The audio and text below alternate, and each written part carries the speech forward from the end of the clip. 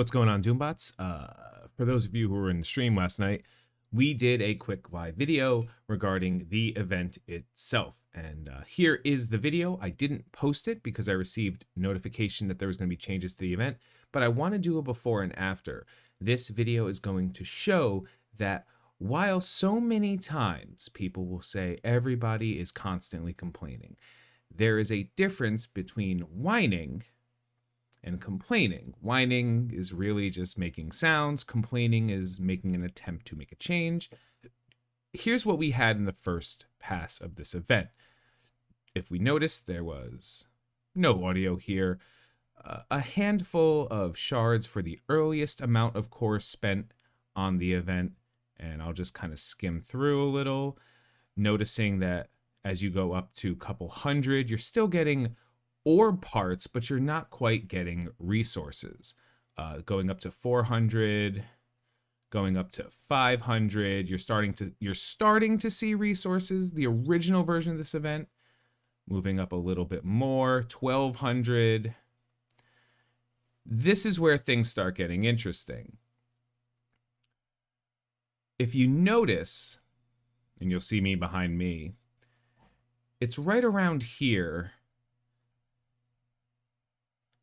Over 1,500 cores before you start getting actionable materials. Now, these are not bad materials either. Just the entire effort it took to complete the event was crazy. But it took about 2,000 cores a day in order to start obtaining gear tier 14 gear. And you were getting a handful of other stuff as you went on.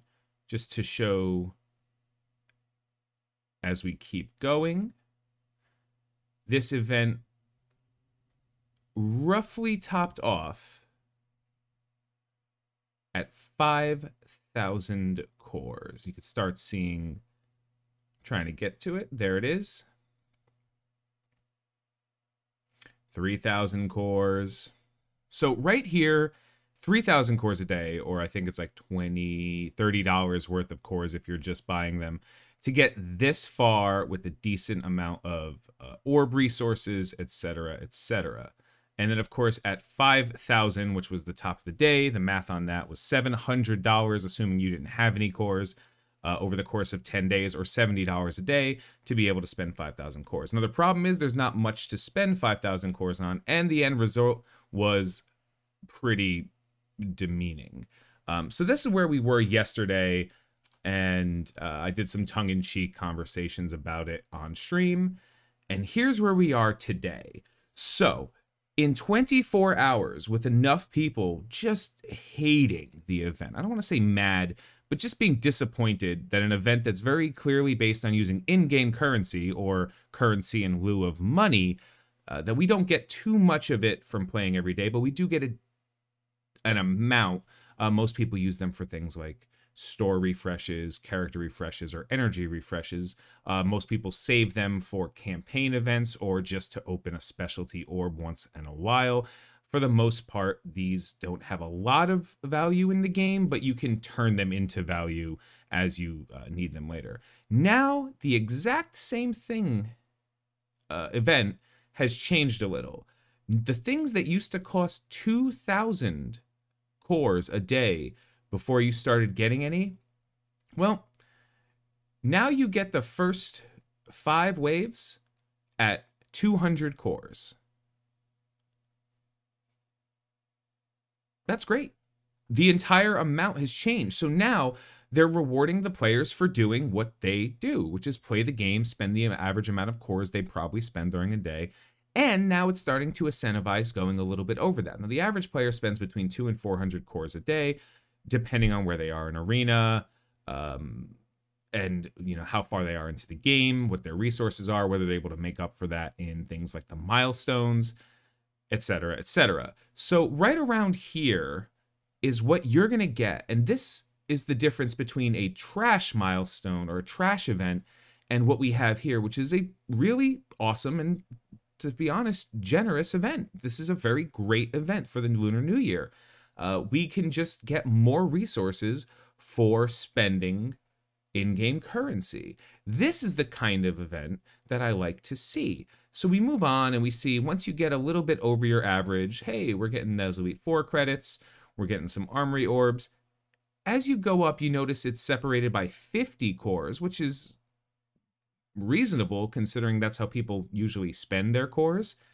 We notice that we're getting not more of the resources, but we're getting them more easily. We're getting access to these orb fragments. We're getting some promotion credits at earlier points.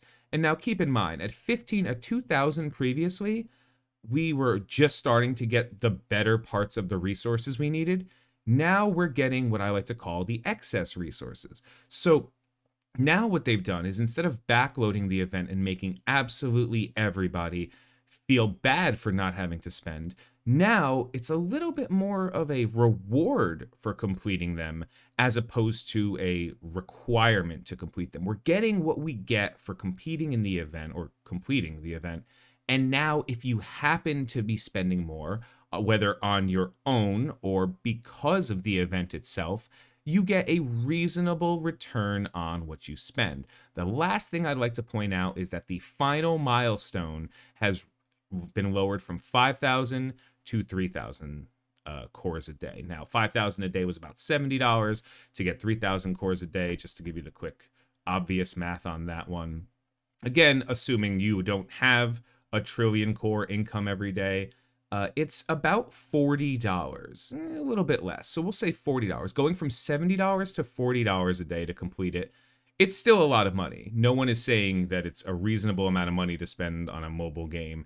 We're also not necessarily saying that the rewards at the end of doing that are inherently amazing. I don't necessarily think that spending that much a day for a grand total of, 9 promotion credits for the duration of this event is amazing. I don't think anyone would even think that. But I do think now that with the way the event has been organized and how it ties with the Lunar Celebration version of the event, I think now we're starting to see what a good event looks like. Almost as if they made a mistake, was told immediately by the community, this is stupid, and went and spent the amount of time they should have spent in the first place, making the event rewarding and still incentivizing the people who are willing to spend cores or money on cores to get a little bit more for their effort. To me, this is the exact reason why it's important to be vocal about problems you have in pretty much anything,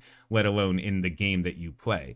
The game is supposed to be fun. Now, obviously, some people are going to be overcritical, myself sometimes included. Some people are going to be undercritical, or as I like to call them, obsequious, because they think that everything that a corporation does is beautiful. Either of those situations on both ends of the spectrum exist, but somewhere in the middle is reason. And in that reason, you find that, hey, you're running an event. It's supposed to be a special one-time event. Give the players an opportunity, one, to obtain more because it's a limited time event than they would under normal circumstances, and to extend themselves into the event and get more than they would have otherwise. This to me is a perfect style of event. No one is chasing that finished goal, but people who are going to get there anyway, or who might just need a couple of resources, or who have the money or cores to do it, will accomplish the task. I'm going to be the first to say, thank you very much, Scopely. Thank you very much, FoxNext, for taking into consideration how horrendously poor a job you did originally with the event and taking action to make sure that it is corrected.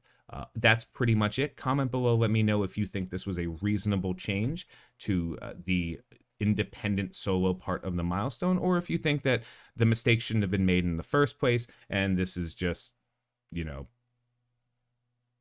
mea culpa on their part. Either way, I think this event went from an absolute stinker to a reasonable and honestly probably one of the better events we've ever had. Comment below, let me know. I've been Tony Scungili, guys, and I'll catch you later.